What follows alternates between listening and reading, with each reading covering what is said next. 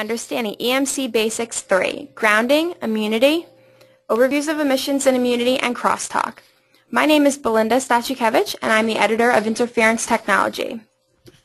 Established in 1970, interference technology helps EMI and EMC engineers find solutions to their various testing, design, application, and regulatory issues by publishing articles, news, and other practical content. This webinar is presented by Keith Armstrong. Keith graduated from Imperial College London in 1972 with a Bachelor of Science in Electrical Engineering, specializing in analog circuit design and electromagnetic field theory. He formed Cherry Clough Consultants Limited in 1990, which provides design services to help achieve compliance with EMC. They currently have nearly 800 satisfied customers in almost all areas where electronics are used. This webinar is the third in a series following the success of Keith's previous webinars.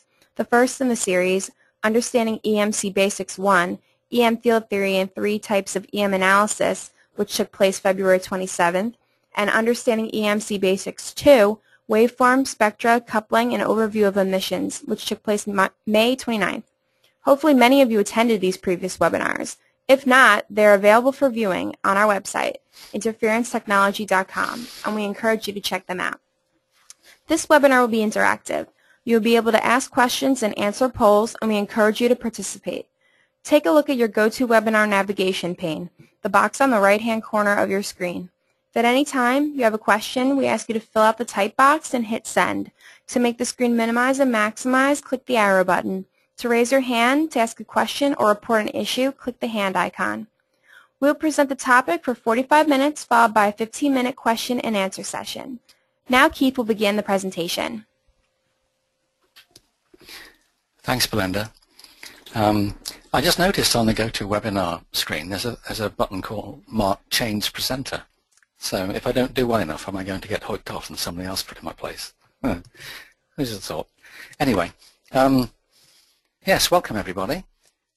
This is what we're doing today, the third in the series, and I hope everybody attended the first two, but as Belinda said, if you didn't, then you can download them from the Interference Technology website. So you see here there's a list of contents, and we covered 1 to 9 in the previous two webinars. I have an apology to make because the title includes Overview of Emissions, but we actually covered that in webinar 2, so it's my fault for not being careful enough with the titling. So we've done an overview of emissions. Today we're going to talk about immunity mostly, after we've dealt with safety, earthing and grounding, which doesn't help EMC at radio frequencies. Now, I haven't been mentioning grounding or earthing in any of my previous two webinars. The reason is the terms are widely misused and misunderstood, and it's a cause of a lot of problems in many projects where different people working on different aspects of a project have called different things ground, and when you come to integrate the whole thing, of course, it doesn't work. So it's best to use the terms like ground or earth only for safety, and never use them for circuit design or EMC. Have 0 volts analog, 0 volts digital, have whatever, you know, just call them different names. You might even have a chassis, but don't think that the chassis is an earth or a ground. It's a chassis, it's a metal connection. Anyway, the green and yellow wire in the mains lead, or the green wire in some countries, which connects you to the protective grounding or earthing system, has little effect at frequencies more than 100 kilohertz anyway, for two reasons. One is because it's a wire, it has far too much inductance. It has about 1 microhenry per meter, which at a megahertz would be 6.3 ohms, and at a gigahertz would be 630 ohms. Is that right? 6,300 ohms. That's right. Sorry. But in fact, at a gigahertz, a 1 meter long piece of wire would be resonant anyway, so it could have an impedance that was anywhere between nothing, well, the resistance of the wire, and several thousand ohms, several tens of thousands of ohms. So it's no good. A wire is no good as the ground. And any wire is an accidental antenna, just like all other wires and conductors are. We covered this in webinar 2. So any wire, any PCB trace is an antenna.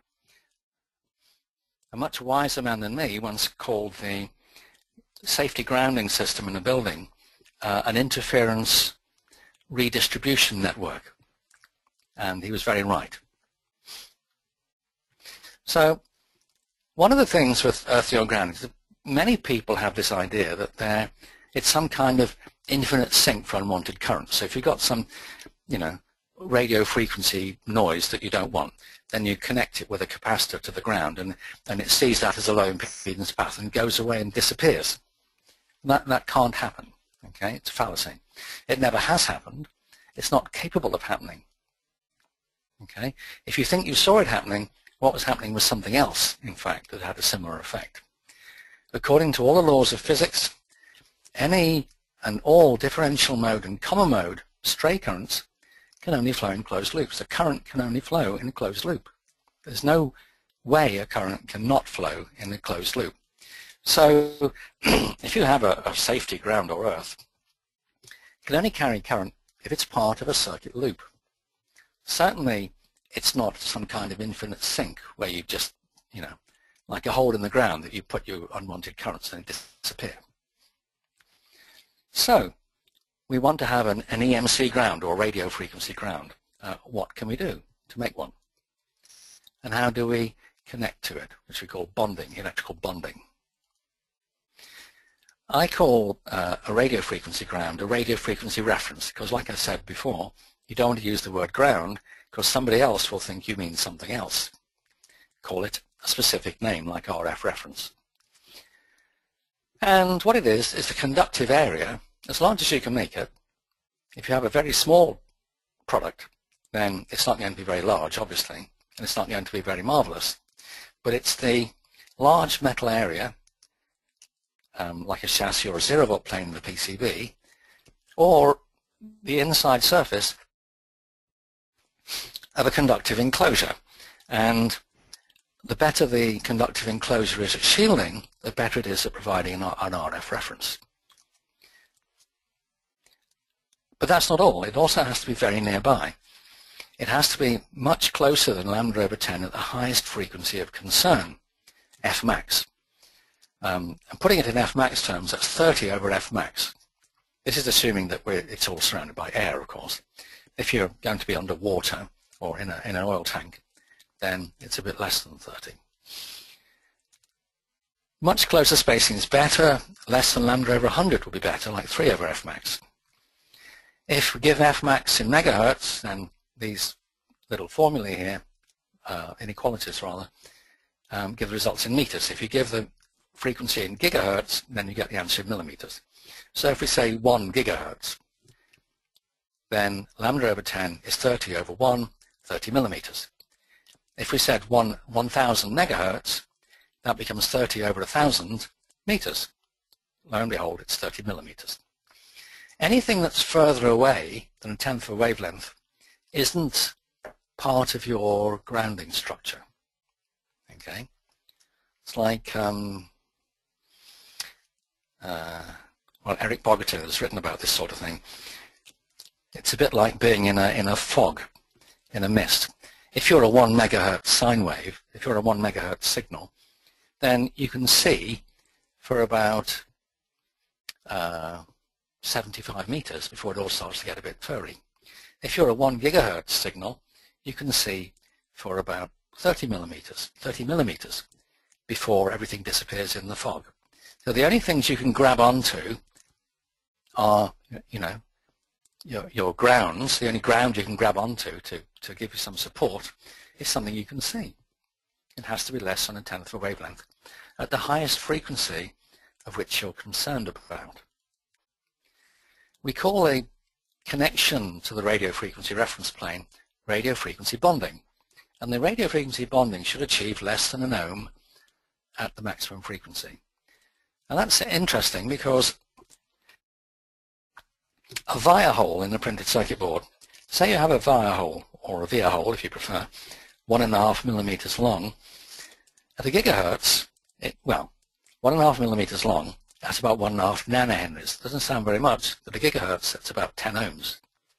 So that tells us straight away that if we're trying to connect anything on a printed circuit board to an inner plane, then a single via hole is not going to be a very good bond. It's about 10 times more than we want at a gigahertz. Never mind 10 gigahertz. Anyway, we prefer direct metal-to-metal connections. They give us the best radio frequency bonds, the lowest impedances at the high frequency. If we have to join two conductive parts together, maybe the body of a filter and a chassis or something, where the chassis is the radio frequency reference, then I've got a spelling mistake. Sorry, excuse me a second. They should, look at that. I changed this last night, you see. My mistake, that's better. They should be radio frequency bonded at multiple points, multiple bonding, okay, with equal spacing, less than λ/10 apart, along the entire perimeter of the seam or the joint. So equally spaced along the entire perimeter. Single point bonding can't work. It just creates resonances. So when you hear people talk about single point grounding as being a good EMC technique, tell them they're wrong.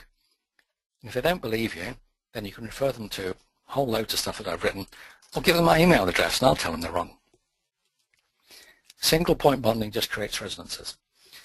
Ideally, if you're going to join two conductive parts, you'd seam weld along the joint. This is how the military builds things designed to withstand nuclear attacks, for instance. Or you might seam solder, or you might put a continuous conductive gasket all around the perimeter. But I have to say that you might be able to use multiple wide braid straps if they're quite short, say less than 6 inches, 150 millimeters. And if they're spaced less than λ/10 apart along the entire boundary of the joint, this might be okay, but probably not to any frequencies higher than 100 megahertz. Because it depends on the sizes of the things you're joining, you see, and their stray capacitance and all that sort of stuff. So the previous slides in this and in the other two webinars in this series are equally valid for emissions and immunity, because they're all concerned with controlling the propagation of electric and magnetic and electromagnetic fields, which is what we normally call electrical signals and power. In the first webinar, I said that electrical signals and power are really propagating electromagnetic waves. That's what they are. It's not electrons jostling down a wire, for instance. And the techniques for controlling propagation of electromagnetic fields are equally valid whether you're trying to reduce emissions or improve immunity. And in fact, they'll improve both at the same time, because you're reducing the coupling with the noise source, or depending, it doesn't matter whether you're trying to reduce emissions or trying to improve immunity, you're reducing the coupling. But there are some additional topics that we have to cover that concern immunity only. And as you saw on the title page they had on the previous slide, these are nonlinearity. Now, nonlinearities give us demodulation and intermodulation. So demodulation and intermodulation are the consequences of nonlinearity. In a linear material like a resistor, the output is linearly proportional to the input. You put 1 volt across a resistor, you get, 1 milliamp. If you put 10 volts across, you get 10 milliamps. 10 milliamps. All semiconductors, though, are nonlinear, starting with rectifiers and working upwards. And some oxidized electrical connections are nonlinear too. This is the so-called rusty bolt effect, which you may have read about. If not, try Googling it, rusty bolt effect. So because they're nonlinear, they tend to rectify AC signals. And RF signals, of course, are alternating current. In a radio receiver, this is called demodulation. or sometimes RF detection. And we want it to happen. So we actually use the nonlinear characteristics of the semiconductors to detect our radio frequency signal and convert it into something that we can hear, a frequency range that we can hear. So there's a linear response, you see. The output is linear proportional here, but the slope might change, but it's a straight line. There's an example of a nonlinear response, where there's not a direct relationship between the two. Well, not a linear relationship between the two, I should say.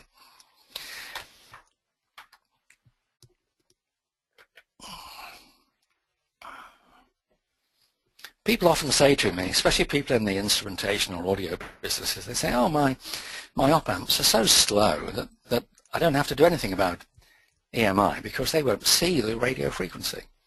Well, here's an example, a real-life example. This is taken from a test that I was helping somebody with in the 90s. That's the 1990s. And it was basically a very simple industrial circuit. It was a voltage to frequency converter. And it used an LM324, which at the time was the lowest cost quad op amp that you could buy. It had a gain bandwidth product of 1 megahertz. And with 40 dBs of gain, you'll see its actual linear bandwidth was very, very small, just a few kilohertz. And we were using an RF test signal at 10 volts per meter with 1 kilohertz modulation because it was for an industrial application, 1 kilohertz sine wave modulation. Here's a product spec. The percentage error and in the voltage to frequency conversion was spec'd at 0.1%. That's equivalent to minus 60 dBs or 10 bits of resolution, like a 10-bit ATD converter or something. And as we swept the frequency from 30 megahertz to a gigahertz, this is what we got. Now, this much I'd been expecting, because these are the resonant frequencies of the cables. There's a DC cable, 24 volts. There's an input cable and output cable. And because of their lengths and their terminations and the way they were coiled up, they had certain resonant frequencies.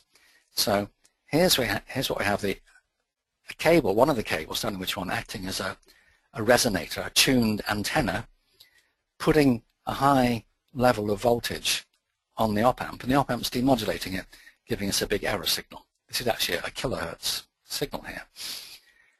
What I wasn't expecting was this slope here, and what's happening here is that the printed circuit board traces, which are only quite small, are starting to become effective little dipole antennas, and connecting the RF directly into the pins of the IC, rather than it having to come along a length of cable, which tends to have a bit of loss. Now look here, see the error at 500 megahertz was 0.1%, and the error at a gigahertz was 0.5%, and it wasn't rolling off. Now, does this look like a 1 megahertz gain bandwidth product to you? Because it is.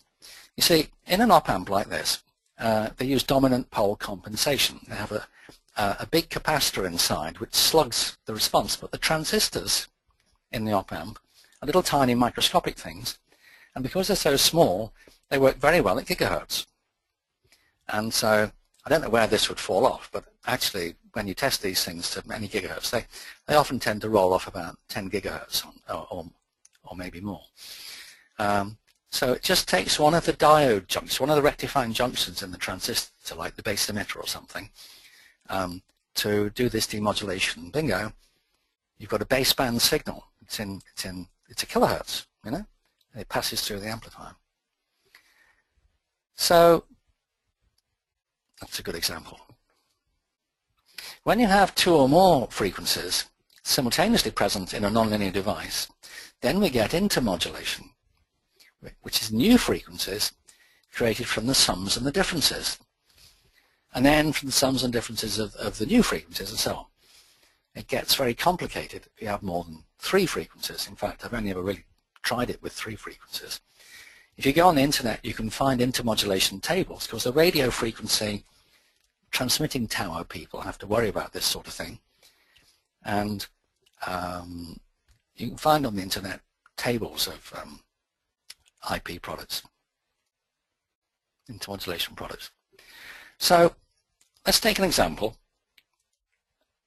let's imagine we've got a circuit and we've got two noise frequencies in it at the same time. So this is like an ordinary 61043 radiated immunity test. But instead of having one frequency, we've got two. If you put an antenna up in the normal, any kind of normal environment, you will see dozens of frequencies, all sorts of broadcast channels, all sorts of private mobile, all sorts of stuff going on in there. So in the real life, we always have multiple noise sources. And in our test, we only use one. So here we've got an example of two. The first thing is we get some rectification, some demodulation. And we get some baseband.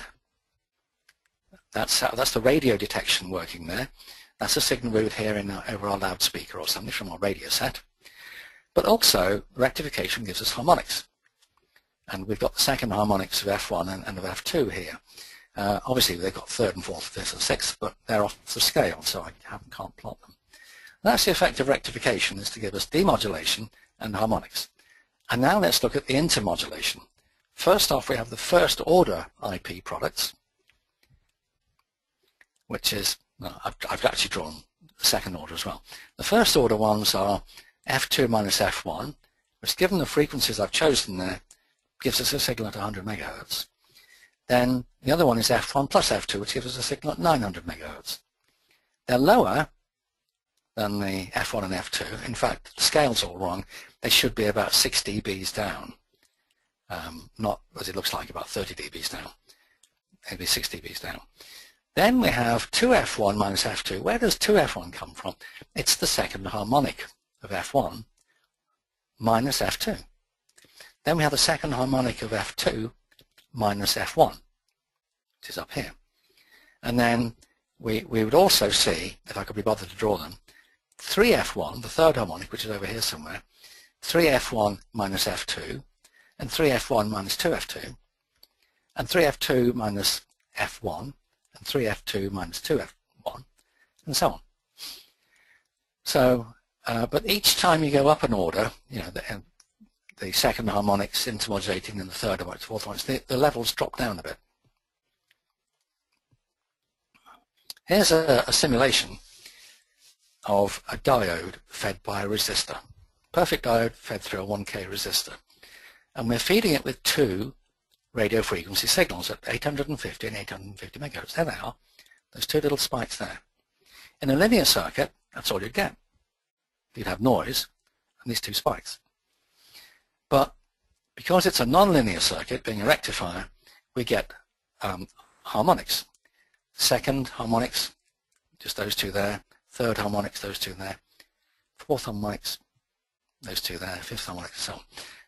Second, third, fourth, fifth, sixth, seventh, all the way off here. We're going to about 100 gigahertz, you see. And we get intermodulation products. So there's the first order IPs. Now, 875 minus 850 gives us 25 megahertz. There it is, 25 megahertz. And that's 6 dBs down on the basic frequencies. And then we have F1 plus F2, which is, whatever it is, 1825 megahertz or something. There it is, there, at that point there. That's the first order IPs. Then we have the second order IPs, making little, and then the third and fourth and fifth. Now, the thirds and fourths and fifths, the second, thirds and fourths and fifths, tend to look like sidebands around the harmonics. See, it's like they've got sidebands. And at the low frequency end, we get this chain. Now, theoretically, you'd expect them to just keep diminishing, but you see there's some kind of sophisticated structure in here. I think this is what they call the sin x over x response. And I'm just about running out of what I understand, so I'll stop talking about that. Anyway, look how complex a spectrum we get from a single diode with two frequencies. In real life, our products have thousands of diodes, because each transistor has two, and multiple frequencies. The frequencies that are in the circuit, as well as the noise that's coming in. Right, time for some poll questions. Over to you, Belinda. Okay, thanks, Keith. We'd like to ask the audience some poll questions. A good radio frequency, or EMC ground, is the green or green striped yellow wire in the mains lead, or a large metal area that is very nearby? We'll give you a few seconds to answer the question. We're getting some answers in. A lot of you answered correctly. 99% of you answered B, which is correct.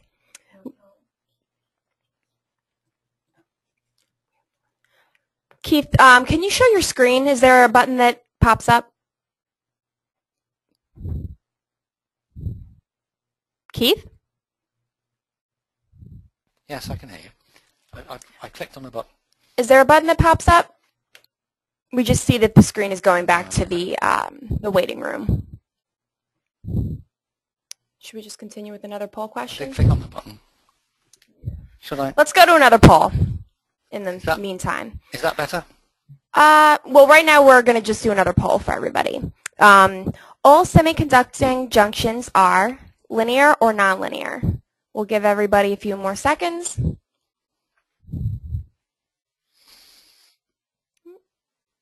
Everybody's pretty good at these, getting a lot of correct answers, which would be B, nonlinear. And we'll go to one more poll.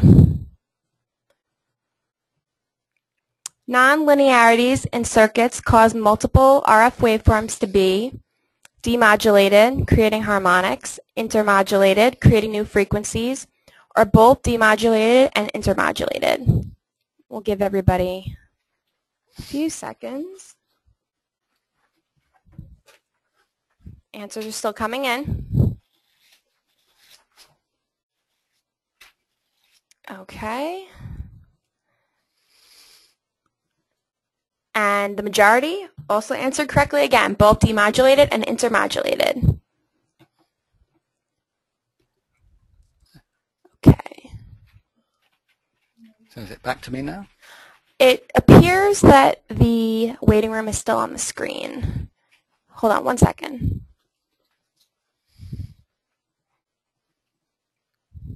We keep having this problem, don't we? Okay, Keith, you could probably click the show your screen button now. How about that? Can you just Sorry, everybody, we're having a little bit technical difficulties. Okay, here we go. All right, back to you, Keith. Sorry about that. This catches us out every time, doesn't it? This particular one. Anyway, so let's carry on then. Well done on the poll, by the way. Makes me wonder why you're listening to me if you know it all already. So we have three interference mechanisms. Here's some electromagnetic phenomena in the environment. Don't know what they are. And they're conducted, radiated, continuous, transient, whatever. Anyway, they couple into conductors, and that's how they get into our circuits. Okay, they couple into the conductors. It might be the bond wire on an integrated circuit, but it's still a conductor. So the conductor acts like an antenna, picks up the noise, noise currents and voltages in the conductor. If they're in the frequency range of the wanted signal, which is especially a problem for audio or instrumentation or video, then we get a noise actually in the signal. And you can't filter it out, of course, because it's in the wrong frequency range. It's not radio frequency anymore. Or it's not radio frequency anyway, it's in the frequency range of the signal. Now, if we gradually increase the magnitude of the interference, we'll see direct interference with the waveforms of the clocks and other digital processes, and of course with software. Now, the reason for that is that digital circuits have some noise immunity, so-called noise margin. And a good design will have quite a good noise margin. But once you exceed that noise margin, all bets are off. It's sometimes called the digital cliff. It's fine, it's fine, it's fine, and suddenly it's haywire. Whereas with an analog circuit, for instance, an audio circuit, audio analog circuit, as you increase the noise level, it just gets louder and louder. It's proportional. If you increase the level some more, then we get high levels of bias shifts in the transistors, in the ICs or wherever. And so the transistors won't work properly. So it's not that we're getting waveforms with noise on them and it's interfering with stuff. The transistors actually won't work properly. because they're saturated or something like that. And if we keep increasing the level even more, we can destroy transistors because they're really very small, very tiny. I was reading just this morning that in the latest Intel microprocessors they put in PCs and things, you can fit 4,000 transistors across the width of a human hair. 4,000 in a row. That's how small they are. And of course, being small, they're very weak and easily damaged. But this business of permanent damage is more likely to be caused by, for instance, something with high energy like electrostatic discharge, or surges, which are kilovolt surges, that sort of thing. But if it's just like radio frequency noise, then this is really only a worry for military people who have to deal with sometimes intense amounts of radio frequency noise. So that's just a coupled noise directly. But then we get the rectified coupled noise, which produces baseband noise and harmonics. And of course these are at different frequencies from the radio frequency that they started off at, and so they can cause all of these things. Because the rectified signal is generally lower in amplitude than the basic signal, it's unlikely that you're going to see much damage happening, but it is possible. And then the same applies with intermodulation. We've got the coupled noise and we've got the harmonics. So we get the sums and differences of the noise frequencies and the harmonics, and they can cause all of those problems too. A good example, many years ago in the 1980s, I worked in professional audio. We made mixing desks. And at that time, Sony came out with the first digital audio multi-track tape recorder. It was a wonderful thing. Sort of 2-inch wide magnetic tape going across big reels. It's digital recording then. But I was told, I never had the experience, I was told the very first models had a whistle in the audio. And what it was that they were sampling the audio, the A to D converters were sampling at 41 kilohertz. But they had switch mode power converters in there, which are switching around 45 kilohertz. And so the 45 minus the 41 gave you a 3 kilohertz whistle. And because the frequencies of the switch mode converters were not crystal controlled and varied with temperature and stuff and load and stuff like that, they would fluctuate a little bit, so this whistle would warble around all over the place. So that's internal noises. We'll talk about internal EMC later on, but internal noises, the switching clock and the noise from the switch mode converters, intermodulating in the analog circuits and causing a whistle. They dealt with it by phase locking the switch mode converters to the audio clock. So maybe running them at twice the rate, at 82 kilohertz or something like that, which meant that all the intermodulation products were ultrasonic and they all stayed fixed in frequency anyway. Let's have an example of intermodulation.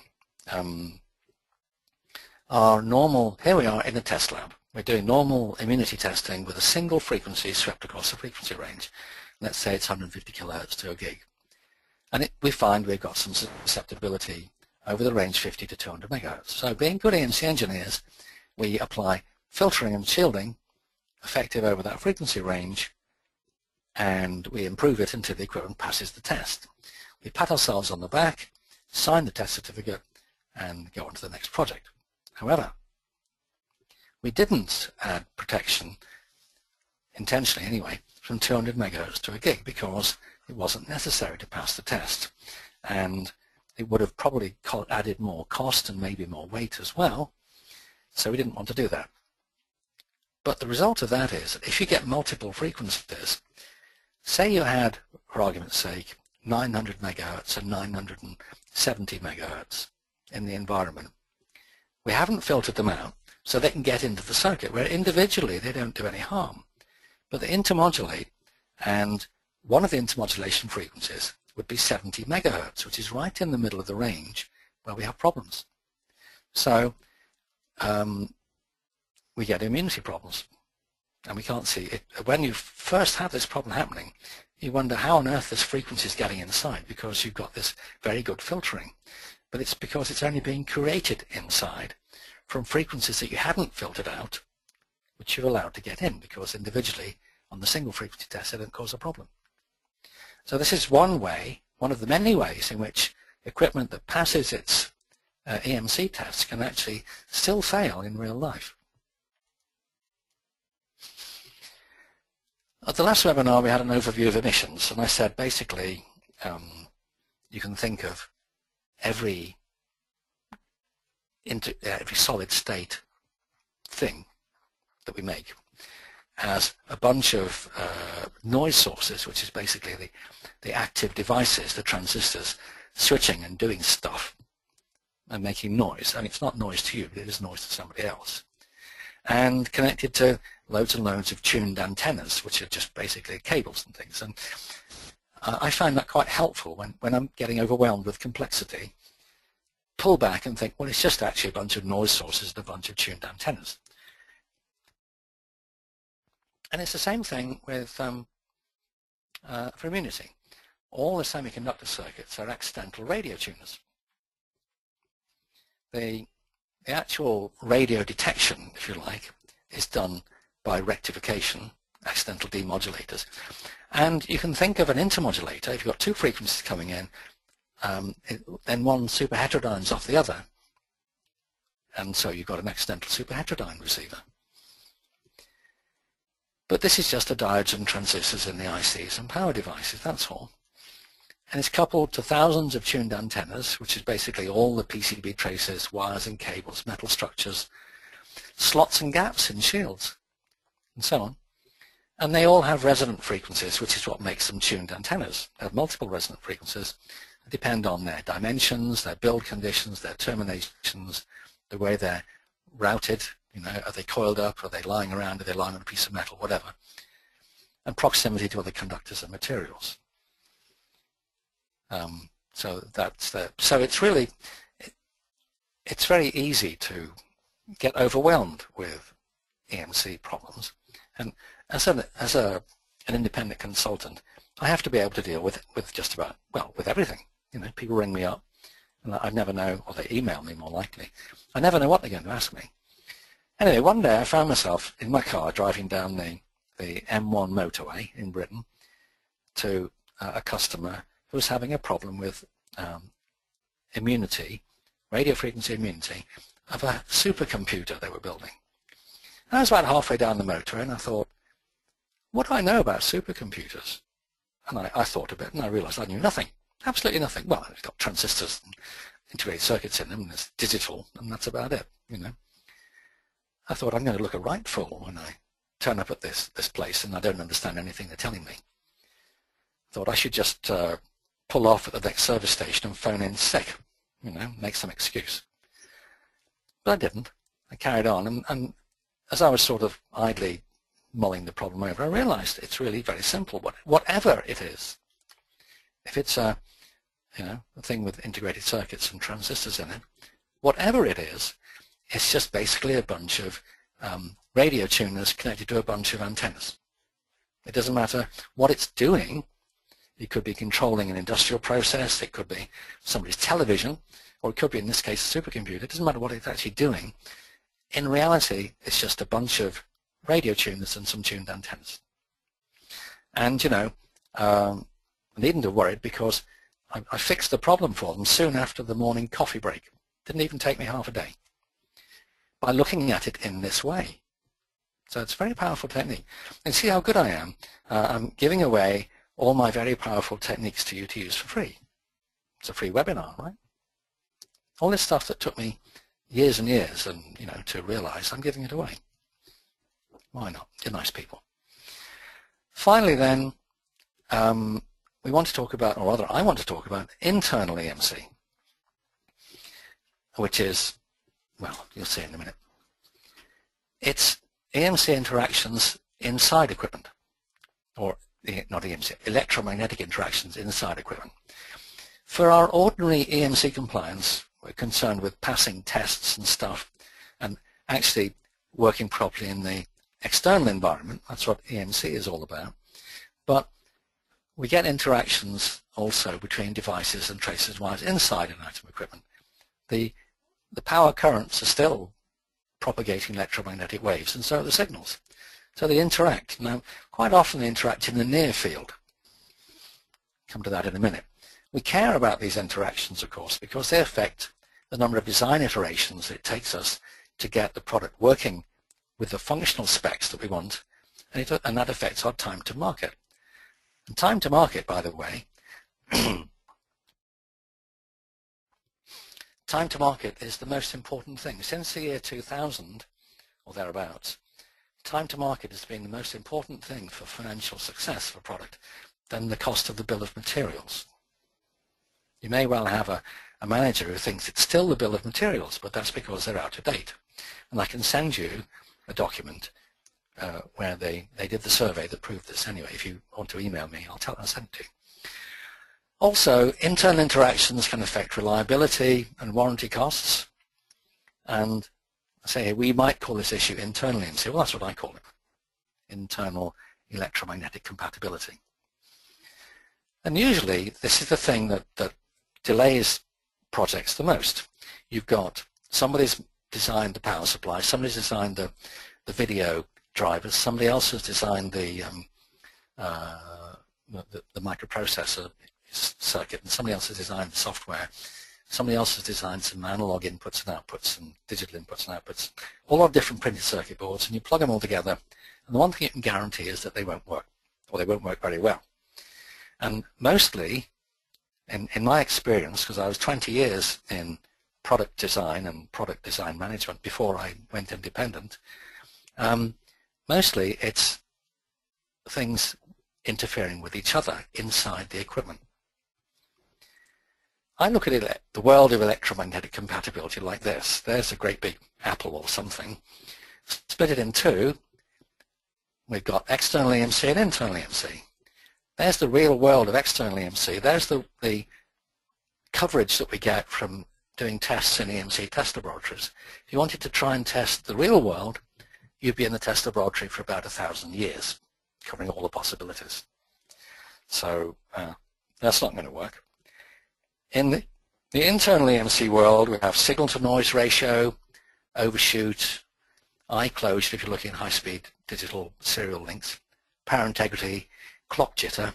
We also have noise margin, ringing, signal integrity, crosstalk, and so on and so on. All these words, phrases that we've developed over the years, and there's plenty more, to talk about imperfections in our signals or our power or something, but they're all, from one point of view anyway, internal EMC.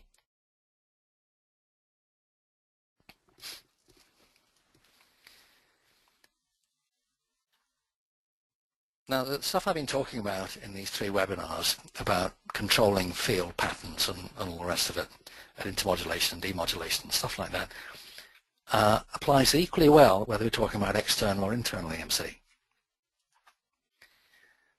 People often call the most famous or the most common internal electromagnetic interaction is usually called crosstalk. It's analyzed in terms of stray capacitance and stray mutual inductance. So you may have a digital trace that's running too close to an analog trace, for instance, on a PCB, and you get some digital noise coming out in the analog signal. But the stray capacitance and stray mutual inductance is a lumped analysis approach. Only works when you're in the near field. We covered near field in webinar 1. In the near field of the electromagnetic field emissions from the noise source, in this case the digital trace. But this is becoming inadequate increasingly because we now employ very high frequencies like clock harmonics, for instance, and they have such short wavelengths that parts of the inside equipment are in their far field. The near field approach doesn't work anymore. It's more like a traditional radio frequency coupling with antennas sort of situation. The PCB traces, the heat sinks, even the devices themselves can behave, well, do behave, not can behave, do behave as resident accidental antennas. And you can't estimate these far field interactions, even though it might only be 100 millimeters, or 50 millimeters. If it's in the far field, you can't estimate them by using lumped analysis methods. you need to use transmission line or 2 or 3D field solver methods. Suddenly it becomes much more complex. If this webinar, or this series of webinars, is actually the first module in a 2 or 3 day training course that I do, which then goes on to talk about good EMC design techniques based on this information, this knowledge that we've gained here. So when you use these good EMC design techniques throughout a project, for instance, choosing components which have good EMC performance, designing circuits for good EMC, designing software for good EMC, designing the board and laying out the board for good EMC, decoupling the board, for instance, designing cables and connectors for good EMC, and doing mechanical packaging for good EMC. There's good EMC techniques at every stage. There's also good EMC techniques in project management as well, but we're not here to talk about management. If you use these good techniques throughout a project, then you control the field patterns inside the product, which means you get much less crosstalk and noise coupling and everything inside the product.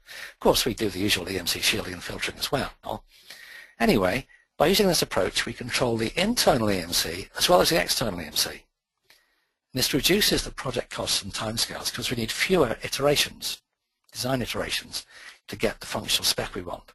In fact, my experience has been over the last 20-odd years that using these good techniques throughout gives you better functional performance than you were expecting. It's quite surprising sometimes. So we don't need so many design iterations, so the project cost and timescales are reduced, and getting to market quicker is very quickly, it's very important these days. And we pass our EMC tests, without any great problems. Maybe have to modify a filter value or something. It'll reduce the product's overall cost of manufacture too, because we'll be spending less money on filtering and shielding.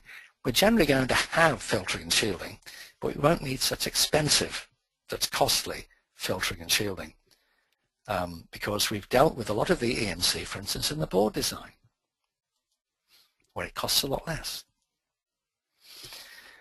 Well, that's actually the end, but I've got at the end some useful references. I'm not going to go through these. These are just there if you want to look at some simple formulae, some useful formulae. Here's a formula for some formulae for emissions, for differential mode and common mode emissions. Here's some formulae for differential mode voltage noise pickup from external electric and magnetic fields. That's the differential mode voltage noise from a magnetic field. That's the differential mode voltage noise from an electric field. These are simplified formulae for common mode voltage noise pickup from external electric fields. This is for a short monopole, like a wire, and this is for a small loop. And there's some references to my books. And I make that, you can only get them from this website here. They're not available from Amazon. If you go onto Amazon, it'll say they're out of print. Well, they're not out of print. It says Amazon are just peeved because we won't let them take 60% of our profits. If we publish them through Amazon, we couldn't afford to color print them. And they'd be boring black and white prints instead, which aren't as good. Anyway, and there's also some other books. My colleague Tim Williams has a very good book. Many of you will have his EMC for product designers, but you may not have the 4th edition, and you should, because it's very good. I've got one. Todd Hubing, Professor Todd Hubing at Clemson University, used to be with Missouri Roller, has got some very useful stuff on this website here, some little programs for calculating things and what have you. And rfcafe.com is a very handy place for skin depth. Now, we talked about skin depth in, I think it was webinar 2, and the properties of various metals. There's also lots of other useful radio frequency stuff at RF Cafe. Anyway, that's the end. We're going to have some poll questions and then we'll wrap up. Over to you, Belinda. Thanks, Keith. You know what? Unfortunately, I think we're going to hold off on the poll questions because we're having some difficulties with our platform, and for that, I apologize, everybody. You know what? Everyone seemed to do really well on the first three, so I think that they aren't missing out too much. We're going to go on to some questions. We'd like to have a call for final questions. Please enter any last questions you may have in the navigation pane. We have received quite a few inquiries on where to get additional information on this topic. There is a vast amount of content found on our website, interferencetechnology.com, and Keith's website, cherryclough.com. You can also email us at info@interferencetechnology.com with specific needs, and we can direct you accordingly. Keith, here's a question for you. You mentioned reliability, but how does good EMC design improve this? Well, a lot of reliability problems in real life are caused by EMI. The trouble is that EMI, electromagnetic interference, is invisible, and all that people know is that their thing stopped working or it made a funny noise or something. Funnily enough, with televisions, everybody's going over to digital televisions, or already has gone over. With analog televisions, you used to see interference on the screen sometimes. If somebody went past with an unsuppressed motorbike, for instance, you'd see lines flickering across the screen. It was very annoying. But with digital television, it's this digital cliff business that I mentioned before.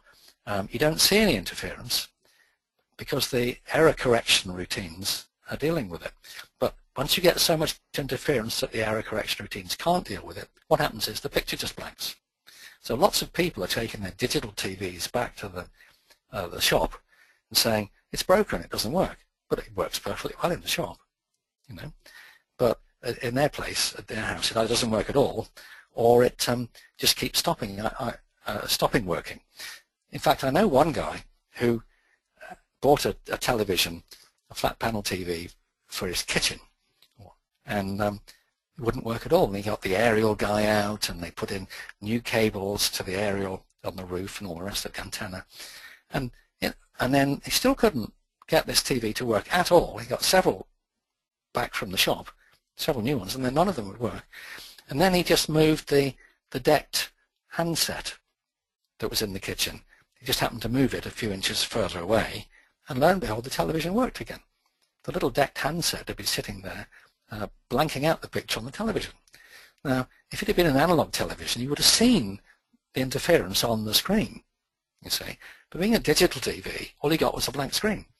So he just assumed it wasn't working. Anyway, great story about how EMI is often not understood as a source of reliability problems. I think I've got time, haven't I, Belinda? In the early 2000s, the European EMC directive immunity standards got beefed up, and they added modulation to the RF testing. They also added surge testing. Now, surges happen all the time due to lightning. It doesn't even have to be nearby lightning, and it can be cloud-to-cloud lightning. Surges happen all the time, but the original EMC immunity test hadn't included a surge test. The new ones did. And there's one guy who, I was told by a test lab manager, had a small company, and he was a technical director of this company. And so he took all his product range to the test lab and tested them to the new immunity standards. And where they failed, he modified them until they passed. But he complained bitterly about stupid Brussels bureaucrats imposing things on people, and you know that they had no clue what it was like running a company in the real world, and the profit margins and all the rest of it. And anyway, he moaned and moaned and moaned the whole time. It cost him £170,000 to pay for the testing and to modify his products. Now that's a significant amount of money. That's about over $250,000 US at current exchange rates, probably nearly 300,000 US dollars. So a significant amount of money. But their first year of operating, selling the new products, their warranty claims fell by £2 million. It's about $3 million. Now, if you go, as you know, if you go to your financial VP or something and saying, look, I need $250,000 he'll stop you. He'll say, I'm sorry, there's no money. Haven't you heard? Go away, stop bothering me. But if you happen to meet your financial VP over the water cooler and you say, I've realized we could save $3 million a year on warranty claims, warranty costs. And he'll say, oh, what would it take? I say, well, about $300,000. So, well, how soon will it start paying back? I say, well, immediately, as soon as I get the modifications done and the testing. Oh, well, he'd say, here's the money. He'll probably write you a check there and then, or whatever it takes, because there's always money available if you can make a good business case. And one of the things that we engineers don't know is how to make a good business case. And the first rule is you state the benefits first. $3 million in a year, every year, for an investment of $300,000. It's a no-brainer. It's actually a no-brainer. Anyway, sorry, I'm waffling on here. Got another question, Belinda? Yes, I do. Surely a braid strap that has a length to width ratio of 5 makes a perfect RF bond? Well, this is an old myth. I don't know if it's an urban myth, and nobody knows where it came from.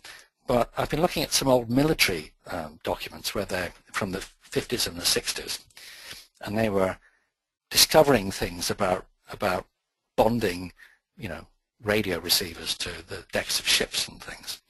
And it seems that somebody found that for a particular situation, a braid strap that was, I think it was like 9.5 inches long or something, if it was quite wide, about a fifth as wide as it was long, then it made this radio receiver work just fine. It's just, getting the resonance in the structure out of the range that the radio receiver covered. And people have sort of taken this and used it as if there's something magic about a 5-to-1 ratio braid strap. In fact, there's nothing magic about it at all. A braid strap isn't very good anyway at the frequencies we use these days. A braid strap at a gigahertz is just an antenna, Anyway, all braid straps have inductance, and the best way to reduce inductance is to make it shorter, because the inductance is proportional to the length. Then once you've got it as short as you possibly can, the next thing to do is make it as wide as you can, because the inductance is proportional to the square root of the width. So if it can be 1 inch long and 3 inches wide, that's a wonderful braid strap. Still not as good as a direct metal-to-metal bond, though. Yep, I stop there. Okay. Since every digital transistor in an IC generates noise emissions by its operations and demodulates and intermodulates RF it is exposed to, doesn't this make EMC design very complicated? Well, yes. I mean, the thing is, there's just so many of these transistors. And so if you don't design with EMC in mind in the first place, you could end up in a horrible mess. And you try and fix it with, trying improving the bonding here and there. But what you tend to find is that you might make half of the problem better, but the other half of the problem gets worse. Or half the frequency range gets better and half the frequency range gets worse. The trick is to understand that these things happen, like I've been talking about, about transistors. And so what you do is you don't allow any frequencies into your integrated circuits that are outside the band you want them to operate over. You see, and then you don't get the demodulation, intermodulation, and all those sorts of problems. You control the radio frequency environment of each IC. That sounds difficult, but actually it's very easy to do on a printed circuit board with 0-volt planes and maybe the odd little tin can here and there and board-mounted filters. And the tin cans in volume manufacture are very cheap, very low cost. We don't like to use shielded overall enclosures these days so much because it makes the aesthetics difficult. We can't make them look interesting and sexy.